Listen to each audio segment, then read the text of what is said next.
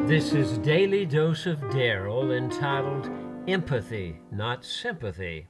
The highest form of knowledge is empathy, according to Bill Bulliard.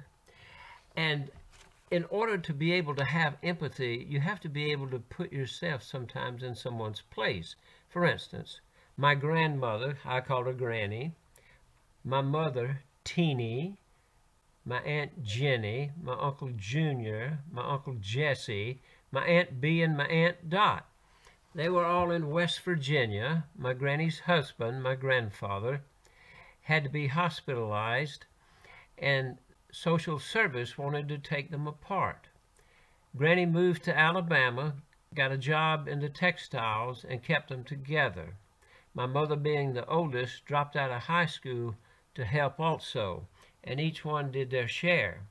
Now, if you've never had to face those kinds of things around the Depression times and coming forward, it's hard to put yourself in that place. Some people have had a charmed life and they've never had to really deal with things, and it's hard for them to understand other people that are going through terrible things. When something bad happens to a friend, or even a friend or a passing acquaintance, sometimes we try to reach out and say, everything happens for a reason.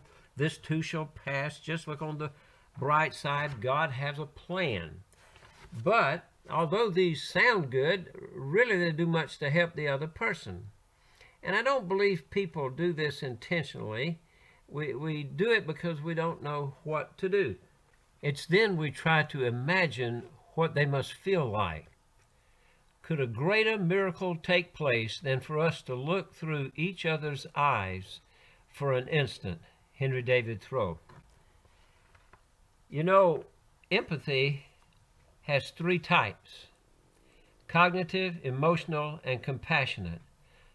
Cognitive is putting yourself in someone else's place to see it from their perspective, walking a mile in their moccasins.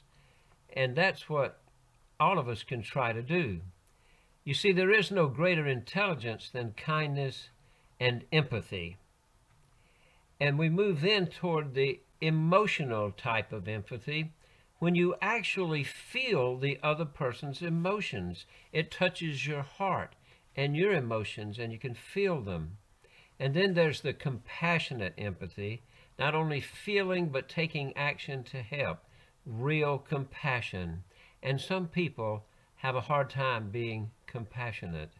Empathy is seeing with the eyes of another, listening with the ears of another, and feeling with the heart of another.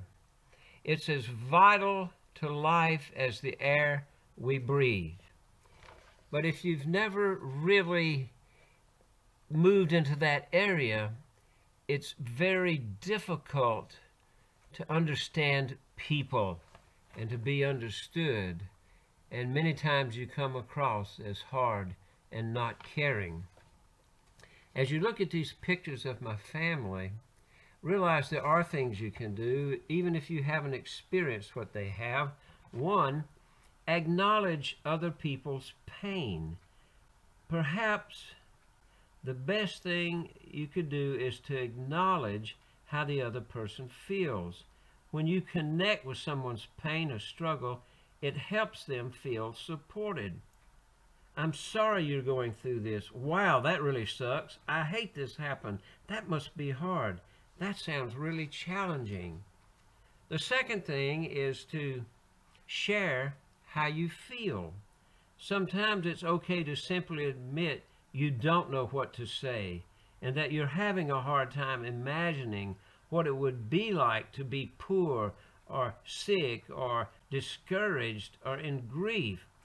Whatever you do, just make sure you don't diminish the other person's experience or make it all about you. Instead, focus on sharing your feelings to help you better connect with theirs. Wow, I don't know what to say. I can't imagine what must be going on right now in your life and what you're going through. I wish I could make it better. My heart really hurts for you. It makes me sad that this happened.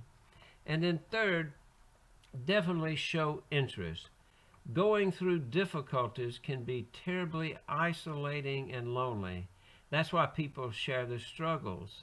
They're longing for connection. They want someone to take an interest in their story, their situation, and understand how they are feeling. So ask, how are you feeling about everything? What has this been like for you? I want to make sure I understand.